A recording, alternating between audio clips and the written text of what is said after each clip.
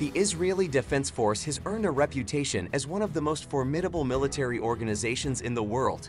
Despite its relatively small size and limited resources compared to other global powers, the Israeli Defense Force has consistently proven itself capable of defending Israel against numerous threats and emerging victorious in conflicts. The Israeli Defense Force's success can be attributed to a combination of factors. In this video, we'll take a look at 6 decisive battles from each of Israel's wars. Let's start the video.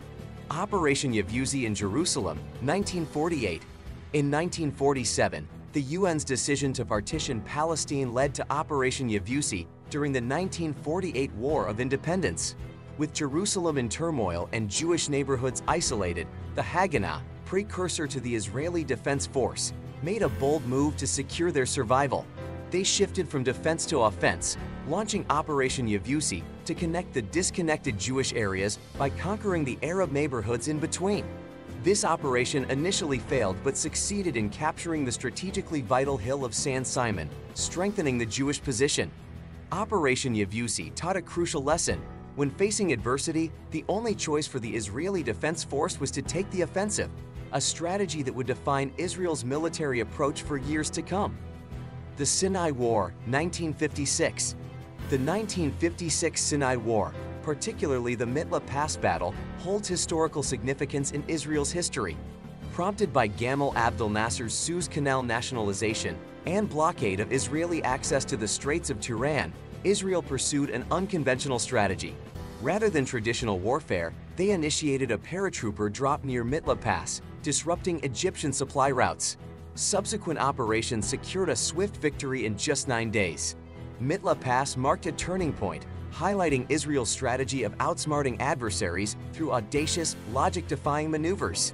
This approach set Israel apart, emphasizing cunning over sheer force, ultimately leading to success in the face of formidable challenges. Operation Moat, 1967. In 1967, amidst escalating tensions in the Middle East, Israel faced a dire threat as Egypt, backed by Jordan and Syria, closed the Straits of Tiran, ousted UN peacekeepers from Sinai, and massed troops at its borders.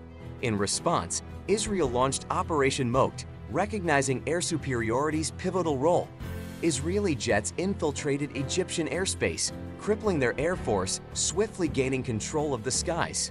Jordan and Syria joined Egypt, but Israel's dominance systematically weakened their air forces.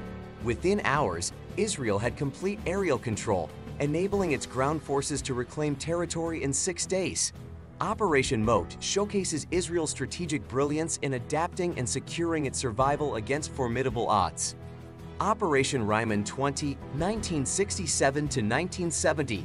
Operation Ryman 20 occurred during the War of Attrition between Israel and Egypt, which followed the Six-Day War. Egypt, aligned with the Soviet Union during the Cold War, received Soviet assistance, leading to a confrontation with Israel.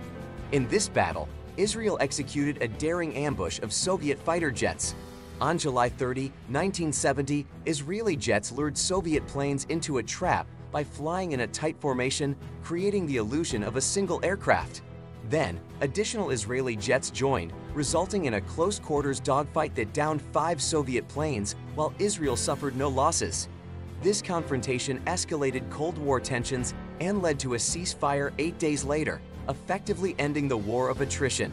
The operation demonstrated Israel's ability to achieve decisive victories against larger adversaries through innovative tactics. The Valley of Tears from Yom Kippur War, 1973. During the holiest Jewish holiday, Yom Kippur in 1973, Israel was blindsided by a surprise attack from Egypt and Syria. Egypt invaded from the south, and Syria sent a massive tank force to the Golan Heights in the north. Outnumbered and desperate, Israeli tank units barely held off total collapse, facing Syrian forces 5 times their size. With depleted forces, communication challenges, and dwindling ammunition, the Israeli tanks resorted to an audacious bluff, holding their ground.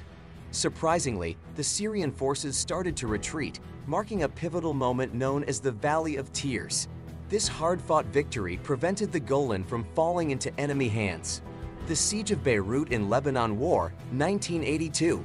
The Siege of Beirut in 1982 during the Lebanon War was a pivotal event for the Israeli Defense Force. Israel aimed to push back the Palestine Liberation Organization and establish a buffer zone. However, they found themselves embroiled in a complicated Lebanese civil war, allying with the Christian Lebanese Forces militia. The Israeli Defense Force laid a 7-week siege on Beirut instead of entering urban combat, but this led to a disastrous massacre of Palestinians and Lebanese Shias in the Sabra and Shatila refugee camps by Christian Lebanese militias allied with Israel.